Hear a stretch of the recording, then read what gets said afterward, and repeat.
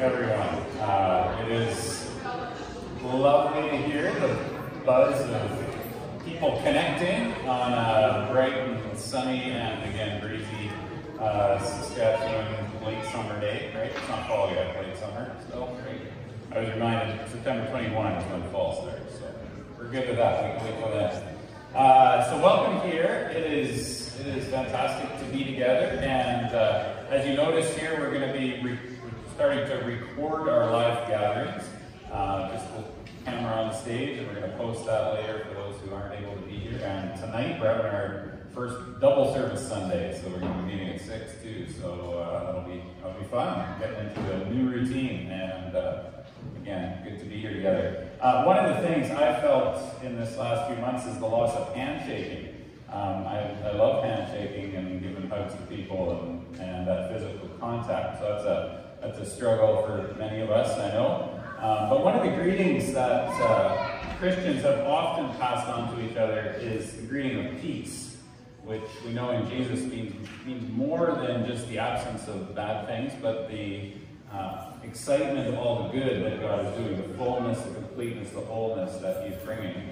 And in the long Christian tradition, it's been that when you gather together Christians, we pass the peace to one another. And some of you have been part of churches where that's a formal part of the service, where you pass the peace. But I thought today, I was part of a gathering recently where they used sign language to pass the peace as a way of greeting and even more than that, acknowledging who Jesus is to one another. And so I thought we'd quickly learn some sign language. How about that, hey? So this is what I understand. I am not fluent in sign language, so here, let's give it a go, okay? So what I'll do is I'll invite you to stand, if you can, and here's let's practice this, and then what I'll do is have you just turn in circles and connect eyes with someone and do sign language towards one another and pass the peace out. So peace has two parts. So peace goes like this. You cross your hands and you go like that. That means to become. And then you do this, calm. So you go become calm. That's the peace part. So you go peace.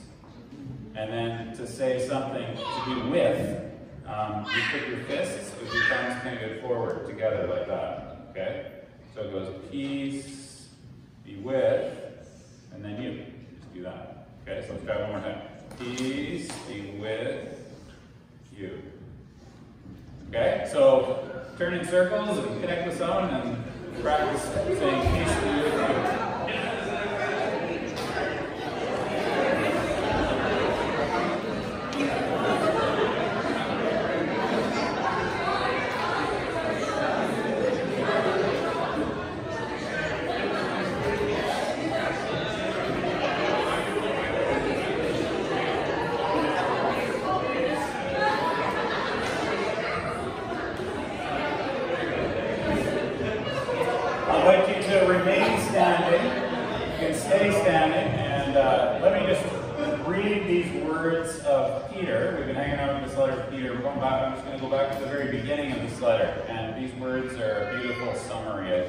Blessing over us as of the good news of Jesus. So let me read these and we'll pray together, and then Greg and his team can come up and lead us in worship and song. Peter writes this: Blessed be the God and Father of our Lord Jesus Christ. By His great mercy, He has given us a new birth into a living hope through the resurrection of Jesus Christ from the dead, and into an inheritance that is imperishable, undefiled, and unfading, kept in heaven for you, who are being protected by the power of God through faith for a salvation ready to be revealed in the last time.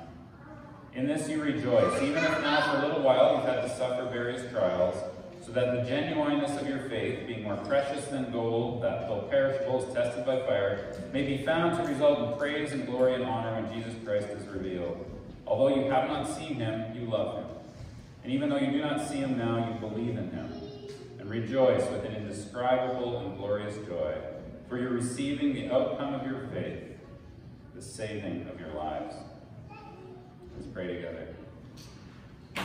Jesus, we have not seen you with our eyes, but we believe in you. And we acknowledge that you, by your Spirit, are with us here this morning.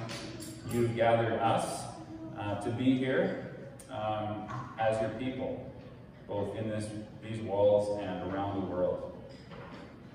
And this morning we ask that we be reminded of that, of the great and indescribable joy that fills our hearts and the hope that drives our lives. We pray this in the name of Jesus. Amen. You can remain standing as Greg and his team come on up.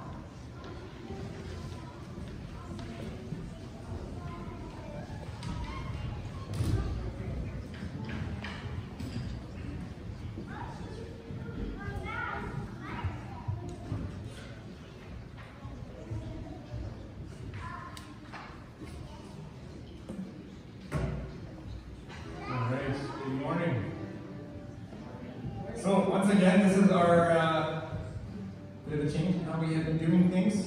I know Rod did a video the other day and posted it online to kind of explain how we're going to be going about these services, and I'll add a little more here.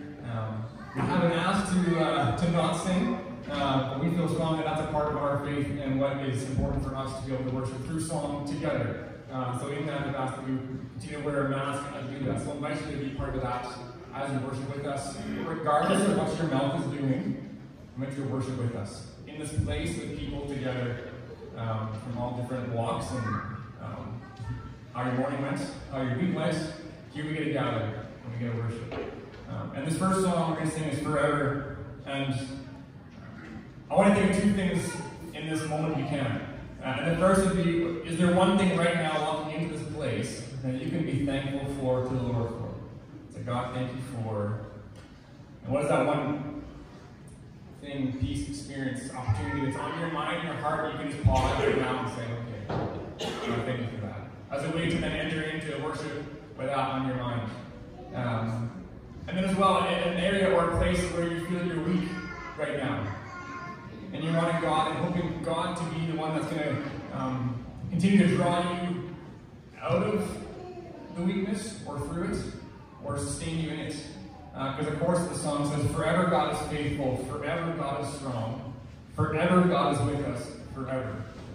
And that's a pretty strong, powerful sentence to sing when you're bringing it to the Lord for, this is where I feel weak right now. But right now I can say that you are strong and you are faithful and you're with us. So I invite you to join with us.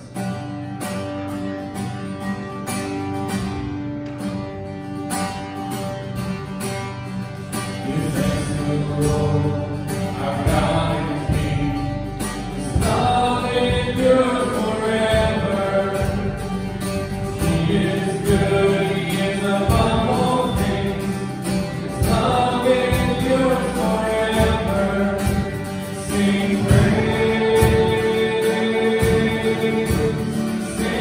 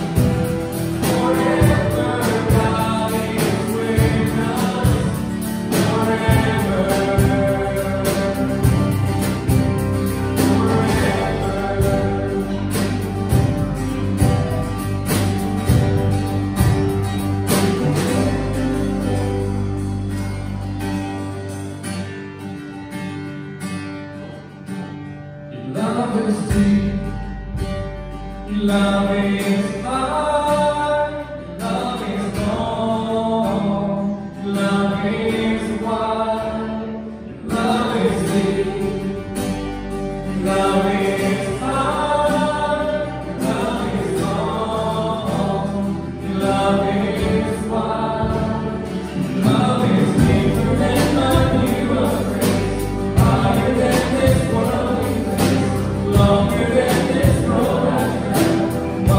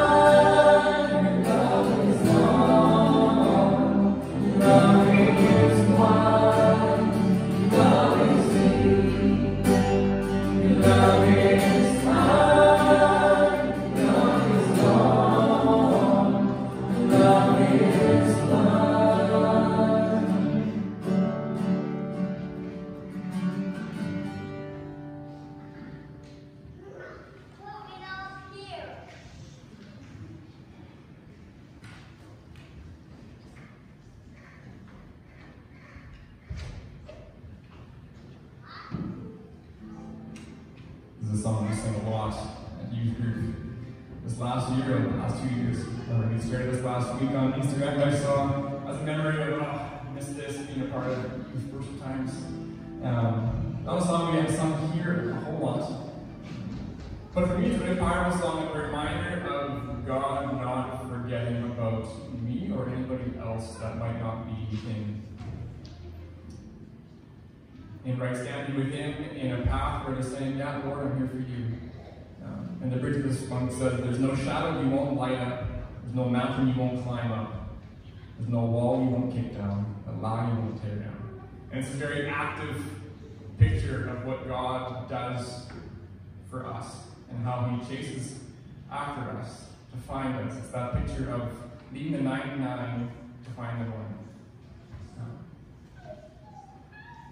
For me, it's a powerful image. So maybe you pray this as things for yourself, and maybe it's for others. As a way of proclaiming it, to say, yes, God, this is what you're doing for my coworker, for my peer, for my family.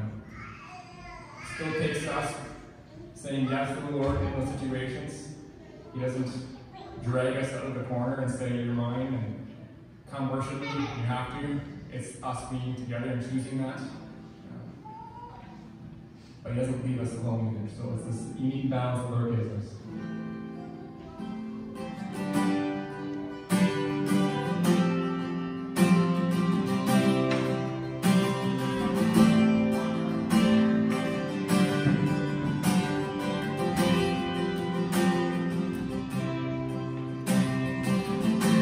So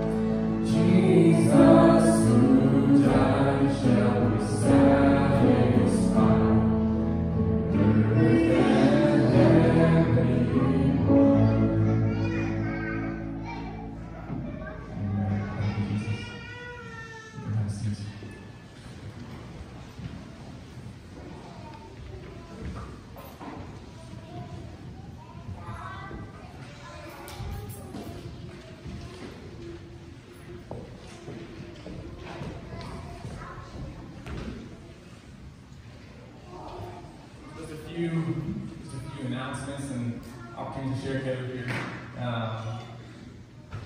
We are in the swing of things to get things moving along here for our fall, and obviously things look very different. I know Pastor Lynn and myself in leading our areas would certainly appreciate your prayers and support. There's a lot to navigate right now for public groups to run, and I want to do that well. But the saying it's stressful wouldn't be enough. So we definitely value your prayers and support as we try and navigate through this. Having said that, coming up here on September 20th is our plan to offer children's programming during our morning service. So that will take some all hands on deck kind of attitude. So definitely would need and would, well, we value and need your support and also volunteering to help make these mornings work for our kids to have a place to come and gather and learn, and for our youth to come and worship and our adults to come and worship and all this together. I think the idea would be great if we can have, you serve in the morning, help out with the class, with some kids, with the cleaning, all that kind of stuff. And then in the evening, you can come back and have a chance and time just to worship together. I know it means more, but it kind of means more from all of us in a way this time. So that's kind of the invitation we're giving out to you. I know I'm imagining the youth particularly to maybe help out and volunteer with classes in the morning, and then we come gather in the evening. So we're trying to be flexible and fluid at the same time. You have your bulletins there. I encourage you to look over those. I know Thrive Campus Bethany Campus, the Thrive program is gearing up. I want to say like this week or next week.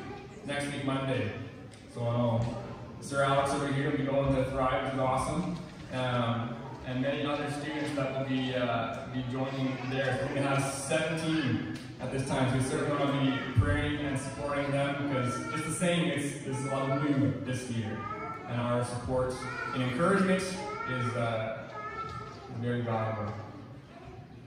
The last one I want to mention is we typically pass around an offering bag at this time, which is for some the chance to financially give tangibly, and others the reminder of, oh yeah, I want to do that this week through whether it's through e-transfers or other ways of giving to the church.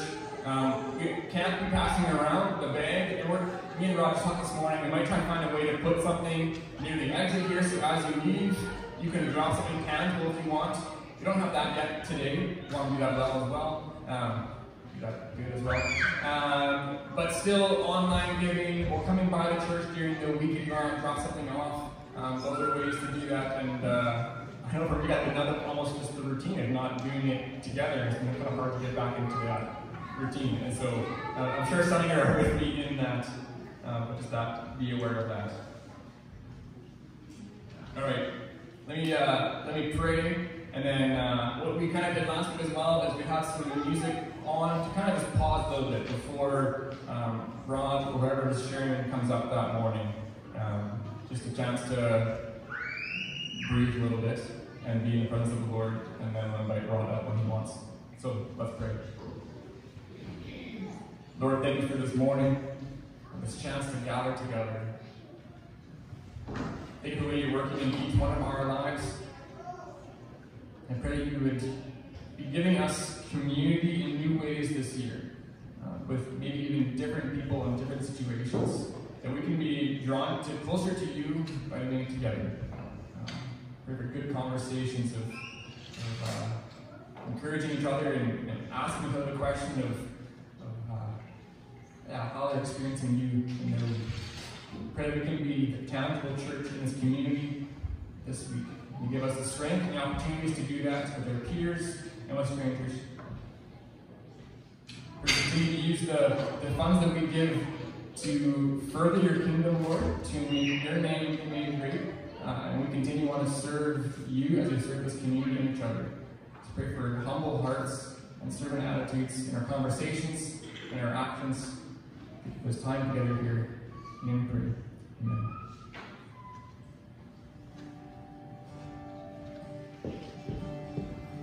Oh Lord, I love you forever. For you have always been my friend. Yes, I will love you forever.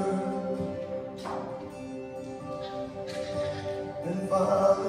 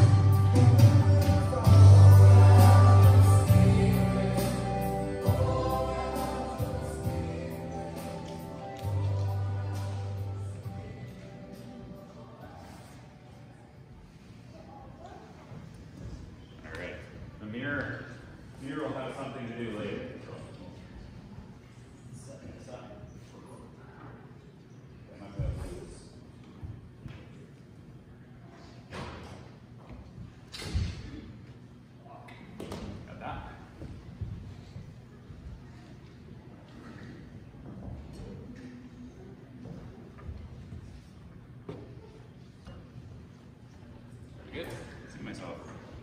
All right. On here? Yeah. No, I'm not. That's why. Like fell off the back. There we are. Hey, I'm here. Good. Masks and mic. It's another new thing. All right, today we're talking about a little bit about patterns, and I don't know if you're a person who knows patterns in things, but okay, true confessions here. So last week, it's the first week I was sitting in here with our new flooring on the sanctuary floor here, and I don't know about you, but I started looking for patterns in the flooring. Anybody else done that? Yeah, okay. Yeah, there is a pattern, but it's like randomly printed on the different, the actual planks don't repeat, but the pattern repeats. You can still find that same knot in different places. So, anybody else like that? Anybody else a pattern person? Yeah, there you go, a few of you. Yeah. That's good. We humans are good at picking up patterns, right? Like language is just about recognizing patterns of sounds and noises. And we're, those who lived in hunting-gatherer cultures, right? You learn the patterns. Oh, this berry is not like that berry, so I gotta pick this berry, not that berry. Farmers, you're pattern people too, right? It's like, this is a weed, this is a good plant, this is a diseased plant. That's a straight swath, that's not a straight swath, right? We're pattern people, and we live by patterns, and God in His wisdom and amazing design created these mind brains that we have to be pattern picking out and also pattern living. Like we make these pathways and habits and ways of living. That's to our advantage, but at times it can be to our disadvantage too. So I brought this mirror today because we're going to, in some ways, this is a little bit of a self-preached sermon. So I want to have the mirror to kind of remind myself this sermon's a lot directed at me because we're going to be looking at patterns. So I was thinking about a few other patterns that I have in my life. So I brought some learning to tie shoes when I was a kid. So I brought a big rope to kind of show it. So my mom had a way and my dad had a way of tying shoes. And of course it's still just the same old shoe knot, whatever that thing's called. So you do the single granny, right? And then most people do this. You make a loop, you go around, and then you somehow pull this thing through and make another loop like that. Well, I learned the double loop thing. My mom's way was the double loop. So you make 2 loops, and then around you go, and boom, and then you got it. And I'm like, well, that's logical. It's supposed to have 2 at the end. We'll start with 2. What's with this kind of thing? So still today, and I kind of feel weird in shoe stores sometimes when I'm trying on shoes or something, and here's me. Around, you got it. But I can't get out of it, right? Like that's the way I tie shoes. So it makes me think about that. Knots are a good thing. Right? Not all knots are patterns. And I remember the person I learned the trucker's hitch from. Dean, he was a foreman out of tree climbing when I worked in the bush. And Dean taught me the trucker's hitch. The simple, don't make a loop that can't come out. Make the releasable loop. Come around, put it through, and down. And so that's about the only knots I know. I know how to tie my shoes, I know how to do a trucker's hitch. So I do trucker's hitch for like everything. I'm surprised I didn't do a trucker's hitch out there this morning on the ropes I put in the parking lot, because I do that. You put it in, you tighten her down, and really it's designed for loads. But anyway, that's my pattern. You learn patterns and you keep doing these. And you learn them from others, right? And you learn to do them a certain way. I can't tie a trucker's hitch from the other side. I have to be kind of facing it, pull it down this way. I can't tie it upside down. I don't know what other patterns, maybe how you clean jackfish, right? I learned Ron Bolt's pattern on how to tie jackfish, or tie jackfish, clean jackfish, how to get the bones out, right? But I've seen other people have all their different patterns. My point is we all live by patterns. We have these, and we're continually, all our lives, from birth to death, being patterned by other people. Other people are patterning things for us. I probably won't relearn how to tie my shoes at this age. But I'm still being shaped by you around me, and me and you, your life, and so on. So it's always worth asking, what are the patterns I'm taking on, I'm being shaped in? What are the patterns in my life? What way am I walking?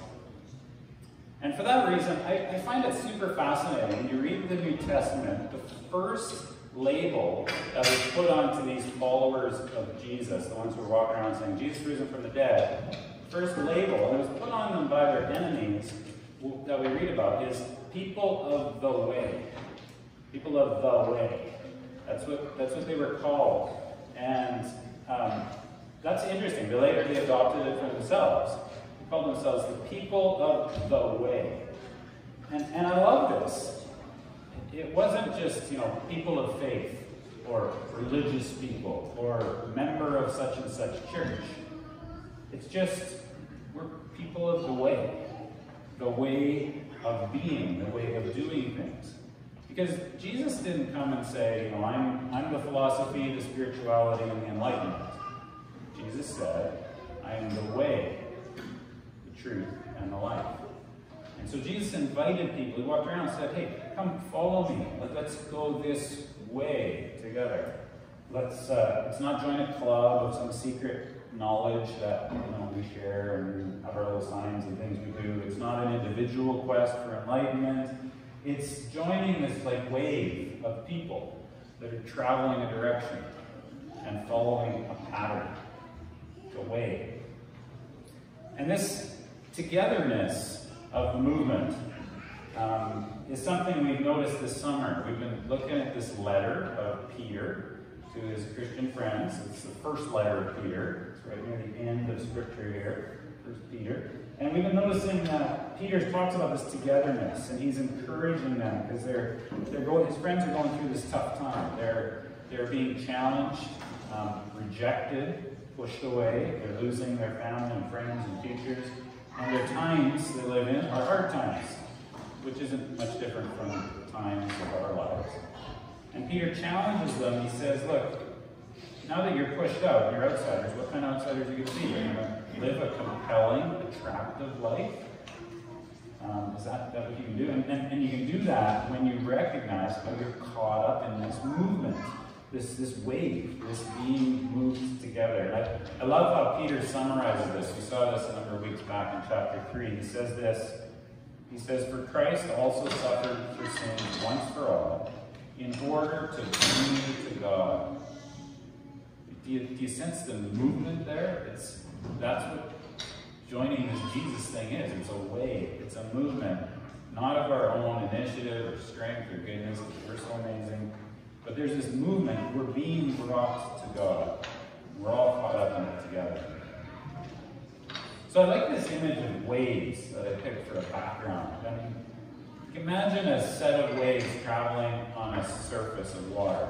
And each one's unique, right, in size and shape. And what's, carried along in it, what's floating along in the wave. But they're all kind of impelled and pushed by each other and shaped by each other. One wave maybe even crashes over the other, but they're pushing each other along. It's not a perfect metaphor, but it captures in part the way God has designed the way to be. We're to pattern each other in the way.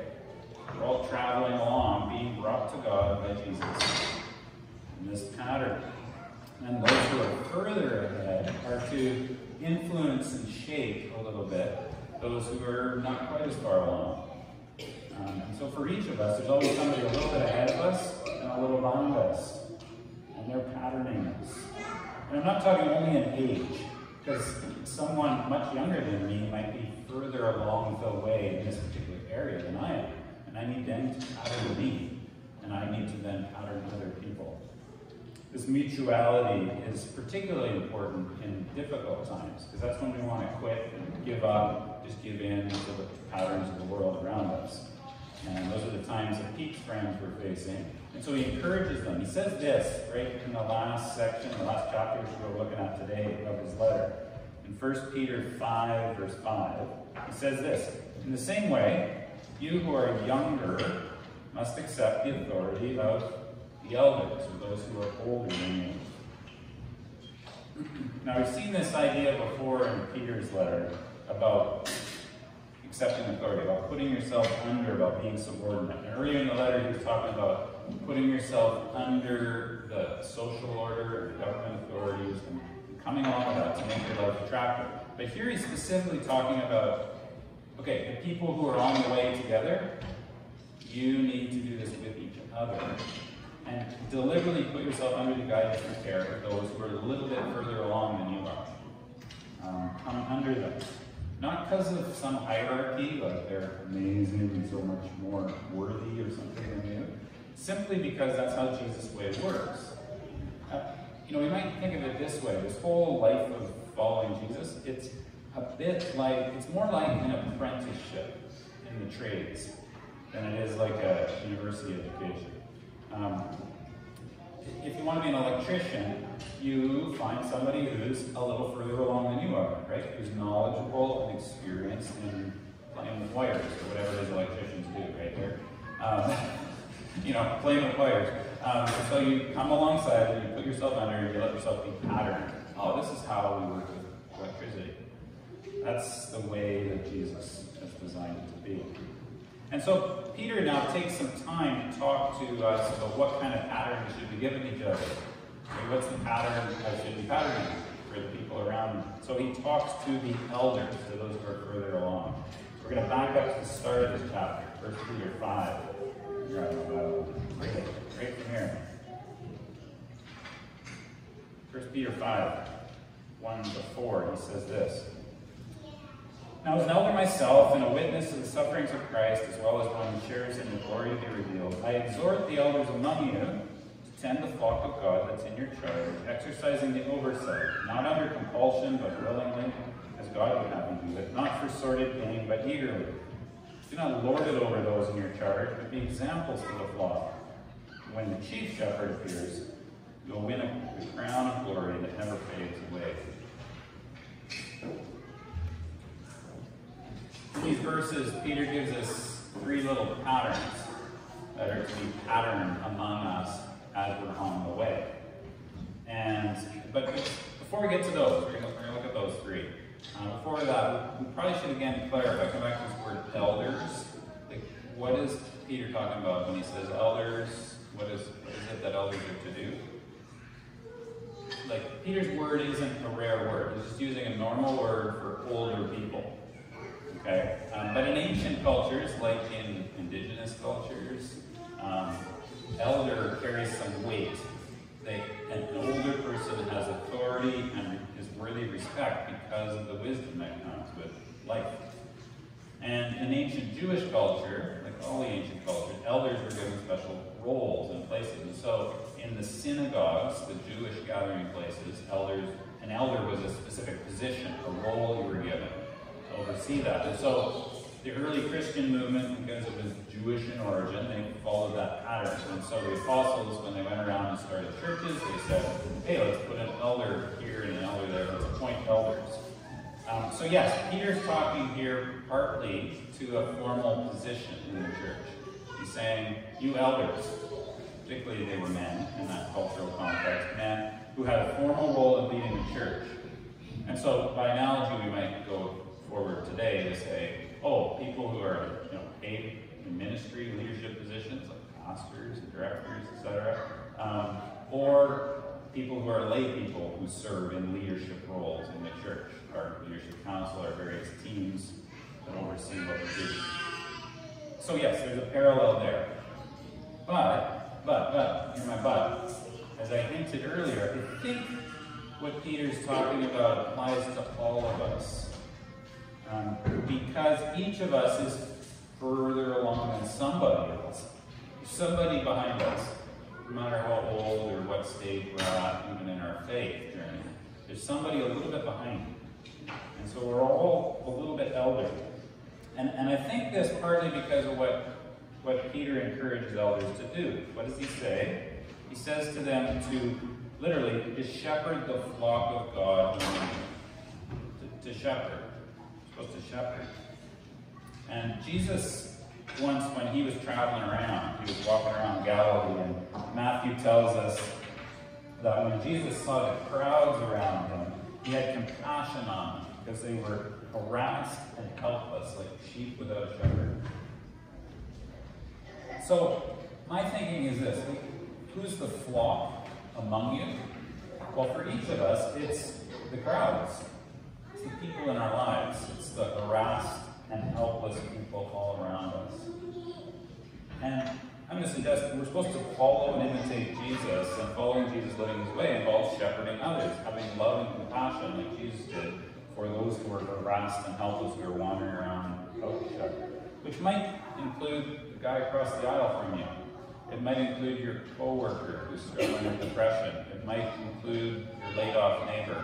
It might include that lady you know who's entering a certain stage of dementia, whatever it is. The harassed and helpless. And we're all called to be shepherds or pastors. That's all a pastor means. Pastor means shepherd. So I think we're all invited into this. So I invite you to listen along, okay, and say, oh, what's in this for me? Where am I being a shepherd to someone else? Someone who models and cares for. But, okay, now here's the but, again, going back in the other way. You, part of this church, have invited me, and Greg, and Kelsey Lynn, particularly to be in ministry leadership roles, okay? To be, you say, don't work, we'll pay for your lives, and you need to go do this, not working somewhere else, okay? So you told that to us. So these words are particularly poignant for me and Samira. That I'm like, ooh, I gotta listen to these, because these are directed straight at me. So I'm gonna use my mirror kind of as an illustration, but I wanna just remind myself, I'm gonna kind of try to take these personally as best I can and speak a bit that way, okay? So we're gonna look at these three pairs of patterns. So he gives a negative and a positive. He goes back and forth, he gives three of them. For the elders, for anybody who's further along, what's the pattern? So, first, he says, not under compulsion. Now, I never wanted to be a pastor. I even put that in my cover letter when I applied for this job at this church. I don't want to be a pastor. See if that works for you in your next job. For me, it was an act of obedience, simply put, to come under Jesus. And I don't think Peter here is talking about that. I don't think he's saying obedience isn't a good thing. I think Peter's all about obedience to the Lord. But I think what Peter's getting at are the self-expectations, the shoulds we put on ourselves, right? I should be doing this, X and Y and Z. I should be so much better than that. Oh, I failed again. I should. Anyway, it's easy for those of us who've been trying to follow Jesus for a while to allow our lives to become driven by the shoulds. Well, a good Christian should do this, so let's say better. It's obligation, it's false guilt. Like, oh, okay, I'll help you because that's what a good Christian would do, but I really don't want to do it, and I don't really like you anyway, but, right? I'll just feel bad if I don't do this. Is that what drives us? Is that the life that Jesus promised us? Now, guilt is okay. Sometimes guilt's like that light on your dash that tells you something pretty wrong. You're going, guilt's okay. But false guilt has to do often with my performance, right? Specifically what others perceive as my performance, right? When I look around and go, oh, how does everybody think about me as a Christian? How am I doing? Am I looking good? Oh, I should do that because then they'll like what I'm doing, and then that's slavery. That living for performance, living for perfection, living for perception of others. That's slavery and legalism. Don't live by that pattern, Peter's saying. Don't live under compulsion. But he says, instead, he says, shepherd the people around you willingly. And like God would want it to be. Like, instead of perception, we can live in the freedom of love. We know, oh, God loves me. I don't have to impress God. I'm free not to perform and get it all perfect, but to forget about myself and actually get on busy loving people. Busy with that. Love, and go on. So, I think that's what Peter's getting at. So, I look at myself. On my good days, I think I'm getting there, making progress a little bit, but then performance slips in so easily for me. Leanne and I have an ongoing conversation about, when I'm shoulding on myself, what we say. You know, she'll sometimes ask me, Rob, why are you so compelled to do this? Why are you, yeah, okay, I'm just doing it with that, not out of the freedom of being loved and wanting to love others. So, there we go. Second one, Peter says we should shepherd others not for sordid gain. I like that phrasing, sordid gain, evil money. This is a trap for those of us who definitely get paid to be a Christian. It's weird. It's just weird. And I'm not just talking about American television preachers with their private jets. There's a risk here. Like, I'm just honest here. Like, there's a risk that you get into this sort of feeling like, oh, I'm happy. I'm keeping people happy. They keep paying me. Hey, it's a good gig. Not bad. And it's subtle. It's very subtle. It's very easy to get comfortable with a paycheck. And so this is one where I need to look honestly in the mirror personally. But it goes beyond money too. Because we can do ministry or help people or do good things in the community just for the pleasure and comfort, the kickback we get out of it. And that cuts to the heart. Like, why am I helping and serving others? Is it really for others, or is it what I'm getting? Instead, Peter says, we're to care for others, we're to shepherd others eagerly, he says. Eagerly. With a generosity that is appropriate for someone who's received more than enough from God. God's given us everything we need, so we can just go and give. We're not trying to arrange life for our own pleasure and comfort by trying to be good to do that. God loved me with his whole self to the point of giving up his life. Am I caught up in that way of doing it, of Jesus' way? Or am I actually passing on the pattern that, hey, being a Christian is a very pleasant and comfortable life? Is that the pattern I'm modeling for others? It's particularly challenging for all of us North Americans because we think we have the right to be comfortable. And right now we're uncomfortable in this pandemic and we don't like it. So the way of Jesus begins with the unbelievable generosity of God. So am I going to live out of that fullness? Am I going to live eagerly and enthusiastically? I'm like, I've got everything I need from God. Woohoo! Let's go. So finally, third, Peter says, don't lord it over, he says, those whom God has placed in your life. As Peter pointed out earlier, he used the word oversight, right? Whenever you're shepherding and caring for someone, you're kind of helping oversee what they're doing. That's what shepherds do. We watch out for others. And it starts with, legitimate care and concern. Oh dear, that's so bad. I'm so sad for you in your life. I'll pray for you, etc., etc. But then it really subtly can slide into the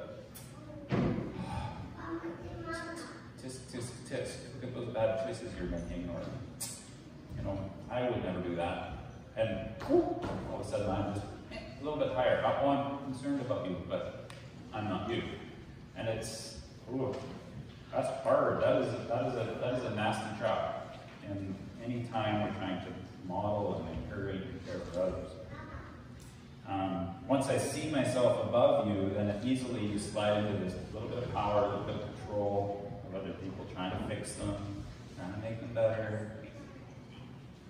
Jesus' friends, his own disciples, argue right in front of him about who is the best disciple. And Jesus says what? He says, well, the kings of the world, they do that. They lord it over. But not so with you. Instead, the greatest among you must be like the least, or the youngest. Not so with you, Jesus says. It's not my way. And Peter says this again. He says, you should be examples to the flock. Not lording it over, but examples to the flock. Now, I don't know if you catch this, but to me there's humor here. Because, if you just think about it for a minute, do shepherds go around giving examples to sheep? Shepherd get down and go, this is how you eat grass, guys. That's my cud. That's tasty. We don't do that, right? Human shepherds don't do that for sheep. So that's exactly Peter's point, though. That's his point. His point is all of you elders, you important people in the church, you're sheep too. You're sheep. You're sheep, you're sheep, you're sheep. You're all sheep. You're not a different species destined to rule over other people. So instead of lording it over, you need the one of the flock kind of humility, which means, okay, I'll get down in the grass with the lambs. This is how you roll in the grass, guys. It's awesome. Woo. Whatever sheep do, I don't know what sheep do. Yeah, because as he points out, like in verse 4, he talked about a chief shepherd, right? Because we're all sheep. Jesus is our shepherd. And then we have a role of kind of patterning and shepherding and caring for each other. But don't lord it over. Just get down in the grass and be a sheep with the other sheep. So, mirror, how am I doing? Am I living under guilt and obligation, or am I living freely with this willingness? Am I trying to arrange my own comfort and pleasure on an ongoing basis? Or am I doing it Jesus' way, just eagerly living with open hands? And how am I doing in terms of lording it over, seeing myself as just a little above everyone? Or am I willing to get down in the grass? I have lots to learn. I'm grateful to some of you who are modeling these things for me. I need you. And praying that in God's grace I can model some of this to others. So I don't know about you. How are you doing with those three? Are you patterning for the people that God's put in your life?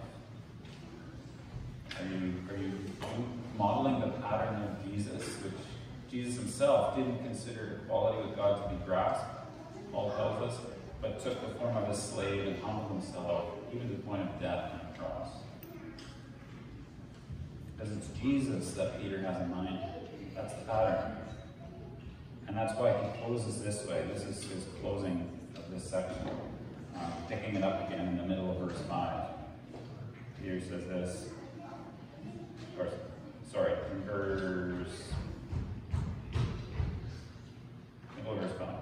And all of you must clothe yourselves with humility in your dealings with one another. For God opposes the proud, but gives grace to the humble. Allow yourselves to be humble, therefore, under the mighty hand of God, so that he may exalt you in your due time. All of you, he says, all of you need to tie on the apron of humility, because that's the way of Jesus. Peter knows his friends are being humbled right now by the suffering they're experiencing. They're losing things. They're losing their status and their friends and their comfort. But he reminds them, if you're being humbled right now, it's not a big deal, because you're under God's hand. And God's hand is a saving hand. It's full of love. He rescues people. That's what God does. If you're in God's hand, you can trust him, and in the right time, he'll lift you up. Humility. One of the hardest parts, I suppose, I feel about the role you've asked me to do here is the threat of hypocrisy. And I recently ran across this bit of writing by a fellow named Henry Nouwen.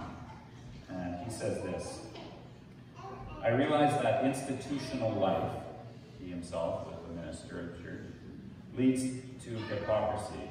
Because we who offer spiritual leadership often find ourselves not living what we're preaching or teaching. It's not easy to avoid hypocrisy completely, because wanting to speak in the name of God, the church, or the larger community, we find ourselves saying things larger than ourselves.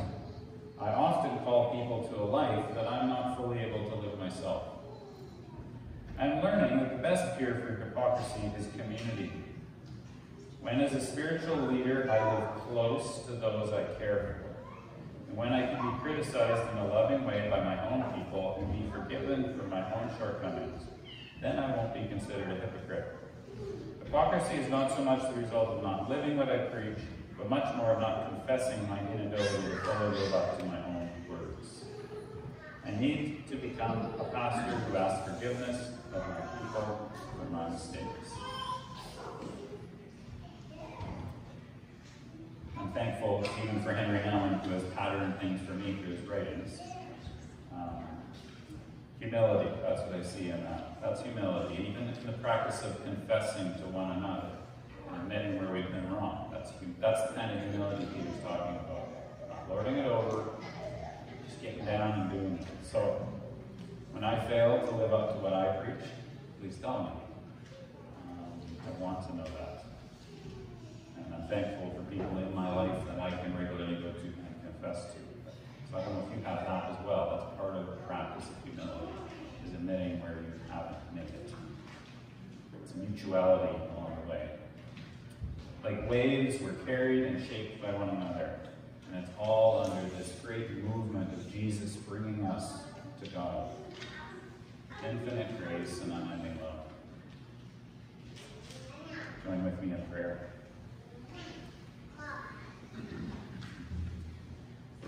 Father, thank you again for the words that you inspired Peter to write so long ago.